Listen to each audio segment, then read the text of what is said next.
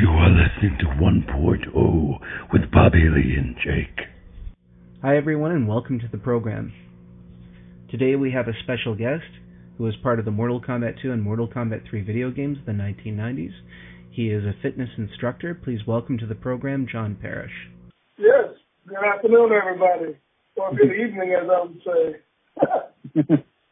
Awesome. So John, we were curious about how early on in development you became aware of the Mortal Kombat project. In particular, did you have anything to do with Mortal Kombat 1, or were you pulled in during the beginning of Mortal Kombat 2?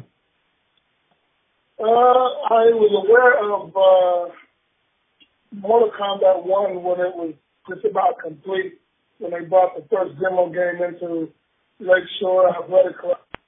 But my character and myself, we were inducted directly into Mortal Kombat 2 when it first, right after 1. And did they go directly into production after that? That was kind of my understanding, that MK2 was basically greenlit almost immediately after MK1 was released. Yeah, I would actually say so. Well, actually, probably like a month or two later, once they saw what the sales were doing on 1. Because remember, the game, according to Midway, the game, was kind of like a bust, because they wanted Claude Van Damme to do the game, and he declined it. And, they only had it slated to do X amount of cabinets, and it exceeded that within, the first month. And then next thing I know, we were already doing, the sketches, but 2 were coming out. Yeah. When we had Daniel on a couple of weeks ago, he had went through quite a bit of information regarding, how this all kind of came about and, the fitness clubs that were involved. So walk us back through, how did you get involved with the project? Who did you know, and what was your background with them? We all were working I was working at Lakeshore Athletic Club as a trainer, and, I met Danny and Tony and Rick Fabrizio there, intermittently, when they'd be training, at the club. Give them a few pointers every now and then. One day they were trying to do some box jumps I guess they were practicing something, and then I told them, I said, well, you're using, that's not quite how you do that. And I was able to do, a 45 vertical and show them. And at my weight, they're looking at this big guy doing, a jump that high, and they're like, oh my God, we didn't know you were versatile. And I'm like, come on, you guys been knowing me for, almost a year now. Yeah. But, it came to a surprise to them, and then Danny, they brought in a demo game of Mortal Kombat 1 to the club, and came and got me to see how, what did I think, what my opinion on it. And, of course, I'm a Miss Pac-Man, person, one-dimensional. So when I was playing the game, I think the kids will love this game. Then I made an offhanded joke by saying, it's a great game, but except for one thing is missing. And they said, what? I said, there ain't no brothers in the game. And the next day they had to sketch of Jack. And so they asked, I said, damn, he's Jack. Who's going to play him? They said, you, if you want to. And I said, really? I said, they paid? He said, yep. I said, I'm in. And the rest is history. So do you know, when we were talking to Daniel, that essentially most of the Mortal Kombat games were originally based off of the Marvel Comics Iron Fist. So you're basically Luke Cage. You've been reborn again more recently on the Netflix specials. How do you feel like that, looking at your mirror twin on TV at this point? I haven't even seen it yet. I haven't had the time to watch that series yet, but I saw the previews, and, I had no idea where Jack actually originated from.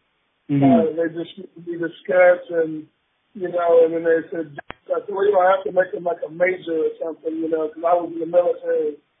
So that's where, the captain and the title came from. And then, when they got, of course, in the last year when it really explained exactly, the Luke Cage and all that. I'm like, oh, okay, so that's how you guys came up with the character. Because I didn't know in the beginning. So how far did you go in your military career? Oh, sorry, Bobby, you go. So going back to Mortal Kombat 2, the filming with Jax, how long did it take you to film your parts for that game? In Mortal Kombat 2, I'd say cumulatively maybe 6 to 8 hours over a period of 2 days or so. But in Mortal Kombat 3, it was a lot longer.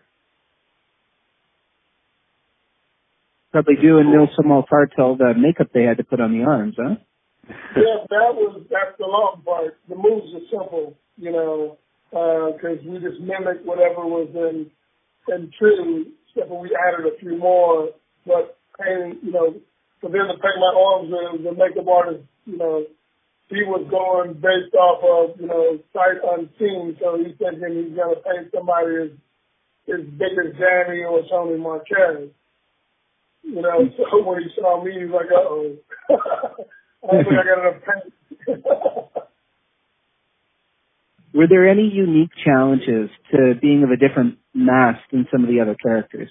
Like, I have no idea, standing you next to Daniel, I haven't met the both of you before, but were there challenges that Daniel had to face in order to incorporate you and your size and the way that you moved to work alongside all the other characters that were already present for the game? Well, no, because everybody shot individually, so height adjustments were done by the programmers. Because, we never shot character and character together. It was always everybody was an individual character.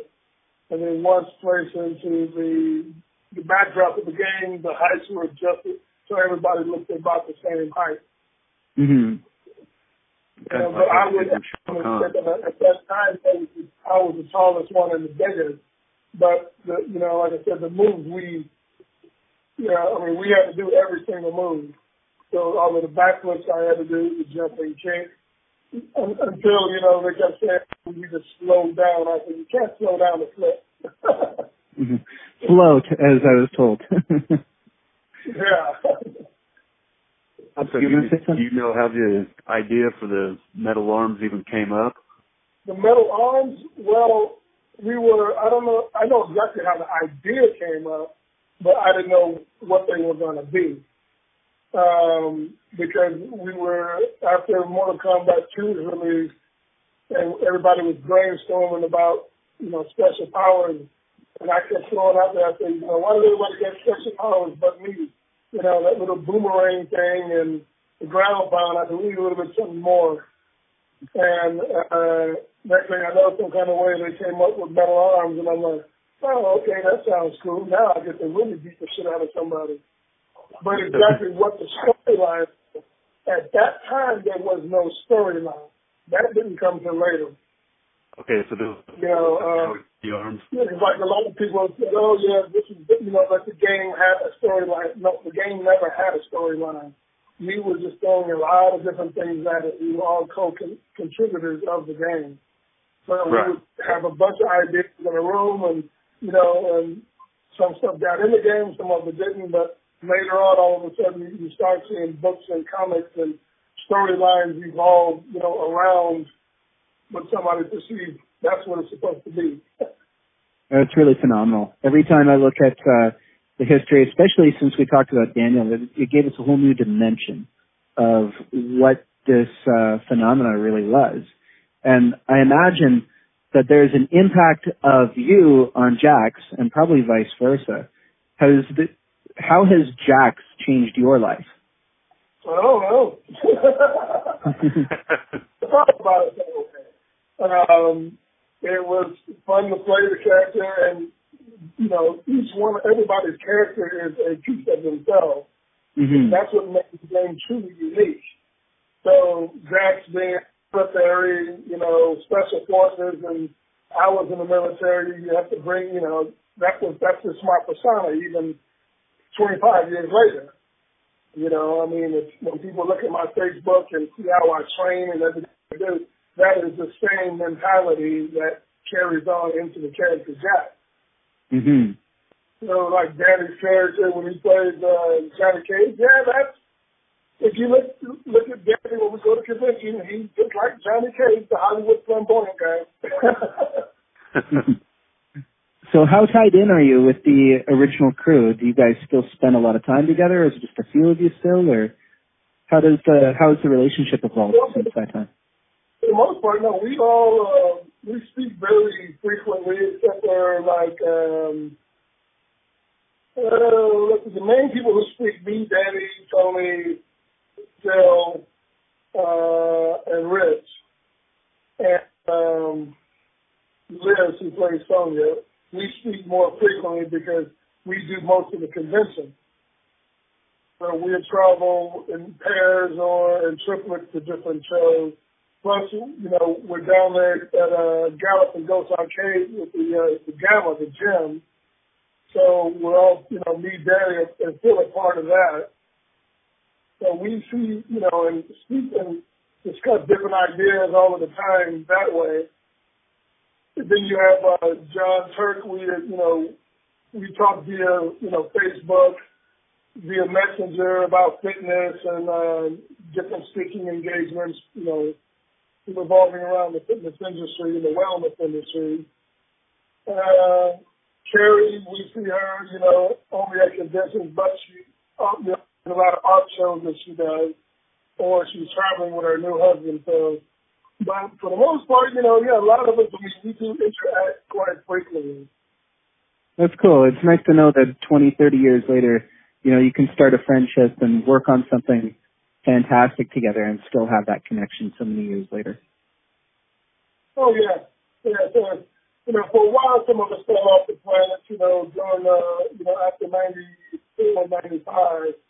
But again, when they came out with Facebook and Gallup and those, it pulled us right back together again. So here we are. Who was your favorite actor to work with? You know, Danny is, you know, he's my favorite person to work with. I mean, we do a lot of traveling together. Yeah, he's probably, yeah, yeah, because I mean, we just have so much in common. Even though politically we're in left and right, but other than that, we get along, you know, just perfectly. Because you know, like I said, I travel with him more often than anybody.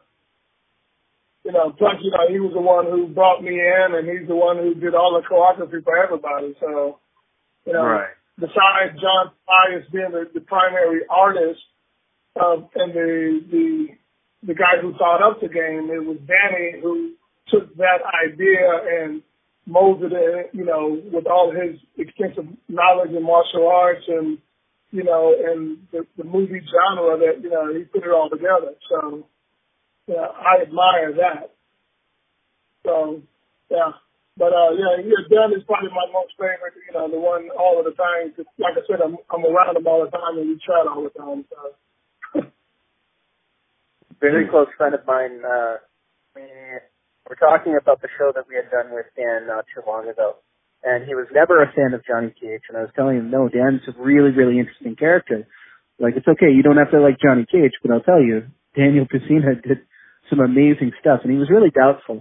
But one of the nicest comments I got after the program was, I have a newfound respect for Dan Pesina. And I thought it was neat that he used that rather than Johnny Cage. After a while, you get kind of known for the name that everybody knows you as.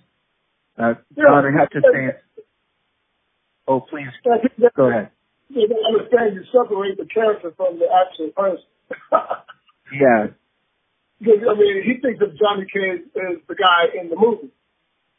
Yeah. Yeah, for sure. Yeah, that's what he's thinking of. He's not thinking of who Johnny Cage actually is. That wasn't our idea when they designed the movie. Right. Okay. It would have been entirely different if we would have been at least consultants in the movie. Well, I think you did a much better job than the Jax that was used for Mortal Kombat Annihilation. I have to say that. So one of the things that I looked at going onto your Facebook today, and I was trying to find out on Wikipedia, man, there wasn't a heck of a lot specifically on you other than what we saw in the convention circuits. but I ran across a couple of things that kept being repeated. And one of them was an organization called CLIQUE, CLIQUE. Can you tell us a bit about that and what you've been working on with them? Yeah, CLIQUE Nutrition is a sports supplement store similar to GNC, except we're not a giant corporate conglomerate, and it's not supposed to be. They are my sponsor for all my bodybuilding and obstacle course races. So, but I'm more involved with them now because I'm also their athletic sponsorship manager, and I designed the website and maintain. So I have a staff that helps me with that. So, I mean, so you can just imagine like a vitamin shop or GNC, but we're just not as big as that. You know, so we're still pretty much want to keep it local. Everybody who's an athlete, sponsored athlete, actually has an input into the store itself. You know, and there's, you know, we have 3 different locations and about to open another one along with the gym out here in the western suburbs of Chicago. So that is a very exciting thing, you know, especially for the future. I don't intend to compete forever, but better get you never know. I don't know. It's amazing. You know, John, like a few years ago, I was diagnosed with type 2 diabetes, and it was a really rough go. At the time, I was 420 pounds, and I had dropped tons and tons of weight over the course of a couple of years. And I kind of stabilized around 315. And I remember around that period of time, I started, you know, getting in touch with a lot of the stuff that I grew up with that I really appreciated. And I had remembered when I saw you at a convention somewhat recently, you had looked incredibly fit, but it had only been maybe a year before I had popped in my old Mortal Kombat Armageddon disc, which had some interviews between you and some of the other cast members, and I was amazed. I was like, wow, you know, this guy's always paid attention to fitness, but like everybody else, there's a point in life where it kind of lulls a bit, and then you're right smack dab back to where you were, if not in better fitness than I had seen before. And that was, you were one among many people that inspired me to try to get better into shape and such. And I think it's phenomenal that you've been able to produce such amazing results over the last few years, especially. So what brought you from? Because I think I saw some pictures of when you were doing like a computer-based, I don't know if you still do it, but like a computer-based company. And there weren't very many photos of you at that time, but I think that was about the time you started having a turning point. Can you talk about that a bit? Yeah, that was probably when I went, you know, cause after we did Mortal Kombat in 94, I had my last bodybuilding competition in 94, and, you know, I stopped personal training, I stopped basically fitness, and, you know, got with my wife, you know, went back to school, became corporate IT, you know, collected a few degrees, been sitting in the office, and became just like everybody else. And you sit behind computer terminals all day, you know, 10 hours a day, home, have a couple of drinks, happy hour, eat donuts, watch movies. And you do that for about, you know, 15, 20 years. Next thing I know, I was 268 pounds. You know, with 52% body fat. And being when my neighbor, he was a neighbor, you know, he was talking about the new gym opening up around the corner, $9.99 a month. And I was just procrastinating. I'm like, you know, I really don't want to go that route again because I get obsessed with it. You know, I know what's going to happen. I know I need to, but at that time I didn't. Then I went to the doctor and he gave me like 5 different prescriptions. You know, you said I was borderline diabetic, hypertensive, high cholesterol, arteries are starting to clog, you know, definitely overweight. And every one of those drugs was on the commercial 1-800-BAD drug. And at that moment I said, no, I'm going to change this. We're not going out like this. And I just went back to old school ways. You know, And then I started teaching everybody, back in my office, how it is done. And when they started seeing me transform day after day after day, eating healthy, eating clean, then everybody else started to do it. And, then I got recertified as a trainer and a coach and a specialist and quit corporate. And I've been doing this since full time since 2016. And I compete in many shows. It just started off just getting healthy. And then I started running obstacle course races, and then somebody talked me back into bodybuilding, and there you go. I've been in it ever since. And just had one of my athletes I coached. He won last night 3 of the 4 weight classes. And that was his second show. So, and I tell people, I said, it's really not rocket science. I said, most people overthink it. I said, you don't really diet. You just eat clean. Yeah, I agree that's something that I finally learned, And when I look at your pictures, it's funny, I think when we're unhealthy, that's actually when we're the most vain, or at least that's when I was. And as soon as I started getting healthy, like I looked at your photos today and I thought, man, I didn't think, oh wow, Jax is in the best shape of his life. That's there. But really I thought was, he looks so happy. He looks like he's having a really good time in life. And it's really nice to see that.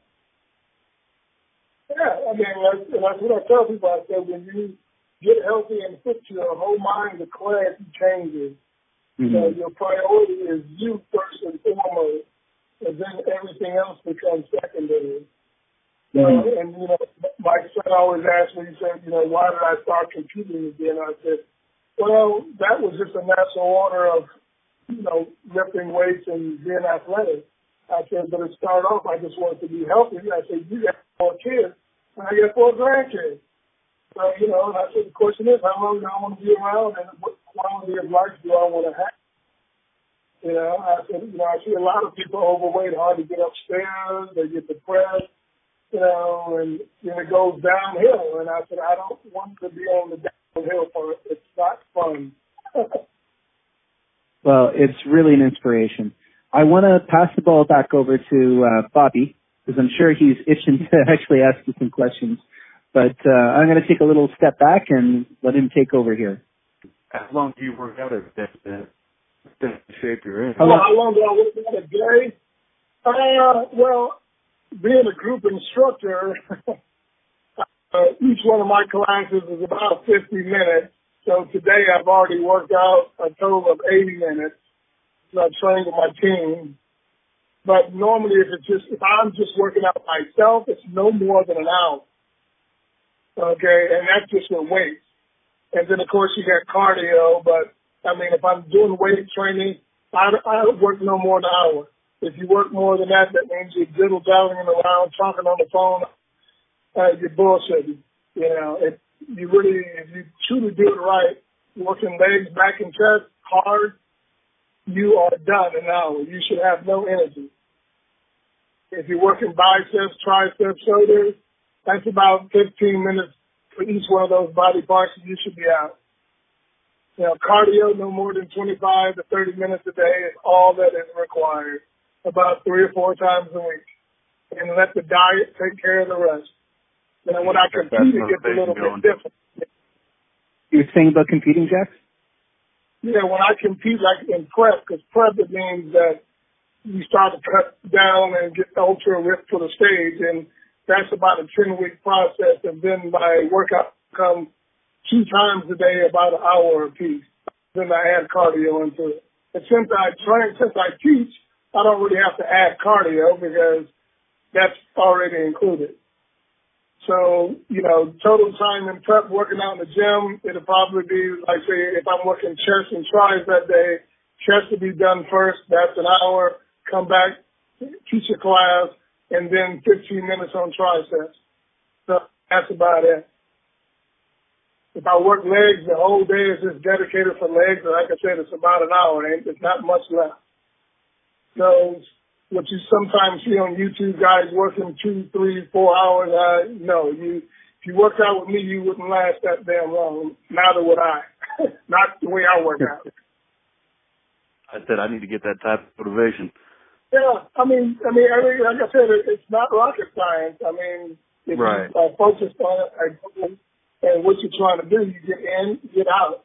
You know, yeah, I don't speak to nobody when I'm in the gym unless I'm finished.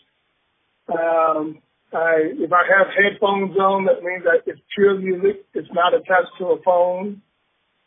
There's no phones on the floor with me. I mean, that goes for all my clients too. We don't bring none of that on the floor. We are there to work. We got a goal, a mission, and we focus. And that's the hardest thing for a lot of people to do.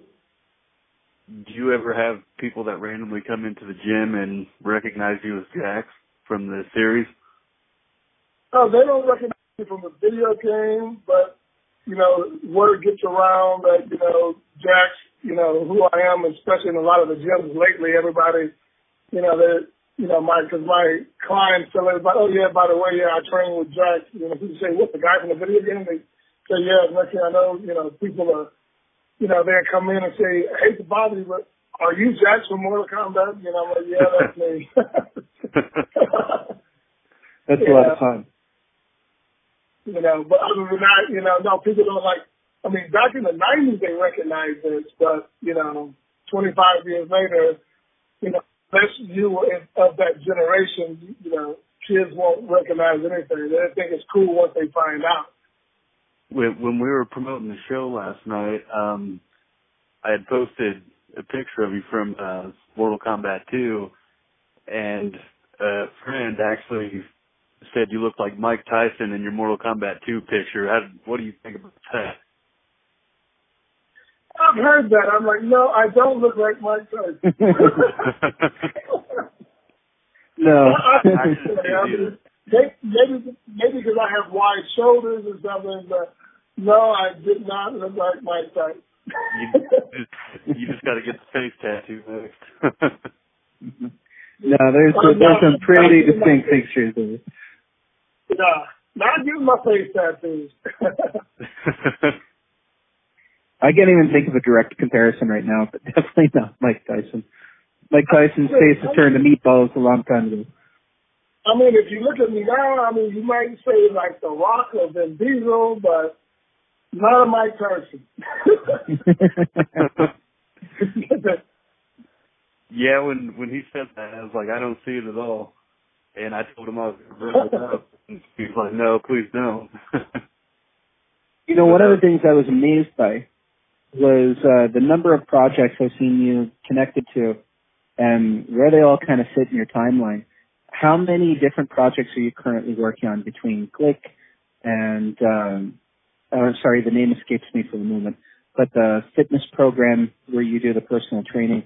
How many different things are you working on right now? Oh, that's kind of interesting. Beyond Human Fitness and Click and the whole Mortal Kombat, you know, convention and tour scene, I purposely had that goal before I left corporate. You know, because one, I don't like working for other people, and I hate, it's not so bad working with other people. I don't like the politics in the office. I don't like to be micromanaged, and I don't like to be in one place for too long.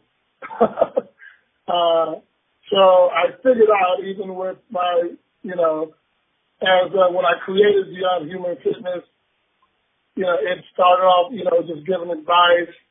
And because I had that website, the domain name, 2 years prior to me going live with it.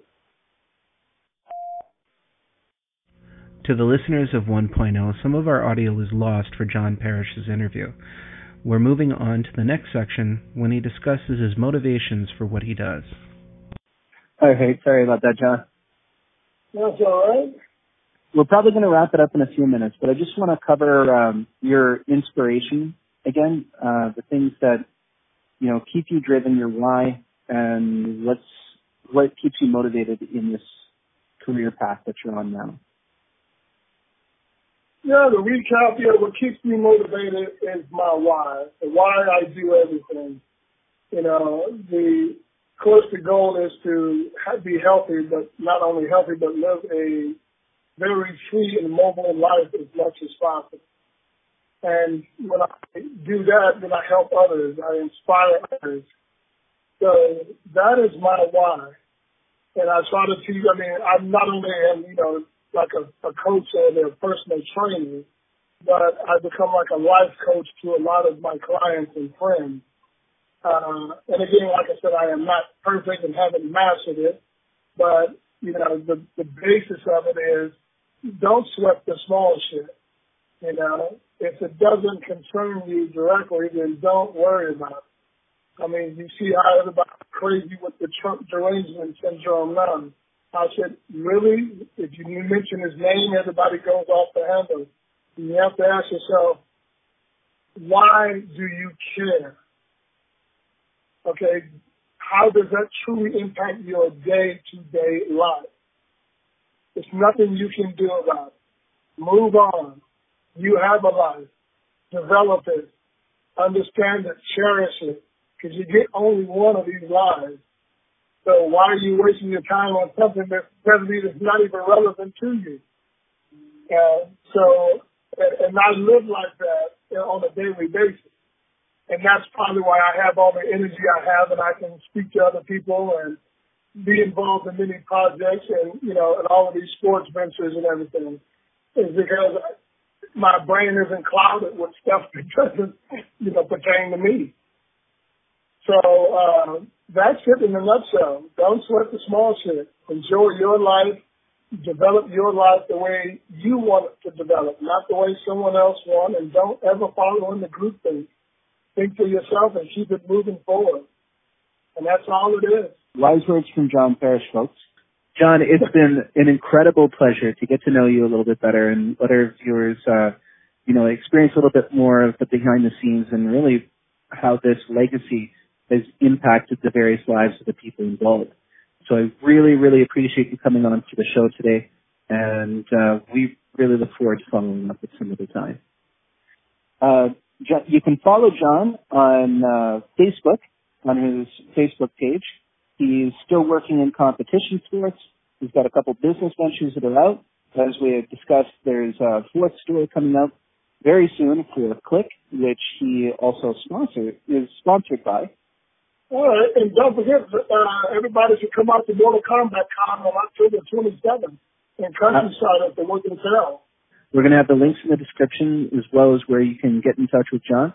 And thank you so much for joining us with Bobby Lee and Jacob at 1.0, your podcast.